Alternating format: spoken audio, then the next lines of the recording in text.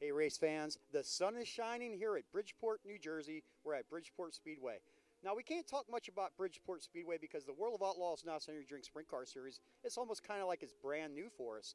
So what we did is we found Brad Sweet walking around in the midway, and we're going to ask Brad Sweet, driver of the 49, the Casey Kane 49, what does he do to get prepared for a track he's never been on?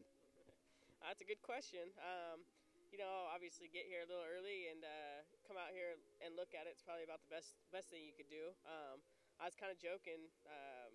There's 3 different tracks here, so I wasn't sure which one we were actually racing on tonight. But we were thinking maybe we could do a little bit of like rally racing where you got to run the middle track for a couple laps and then go run the quarter mile. But no, in all seriousness, it looks pretty good.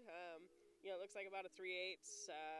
It's got a little bit of bank to it, looks some darker dirt, so I kind of look forward to really just kind of getting out there. It's an even playing field for everybody, so I think that we do a really good job on the Napa Auto Parts 49 car with the kind of adapting and having a fast race car. So hopefully tonight we'll adapt quicker than the rest, and hopefully we can park it right here in Victory Lane.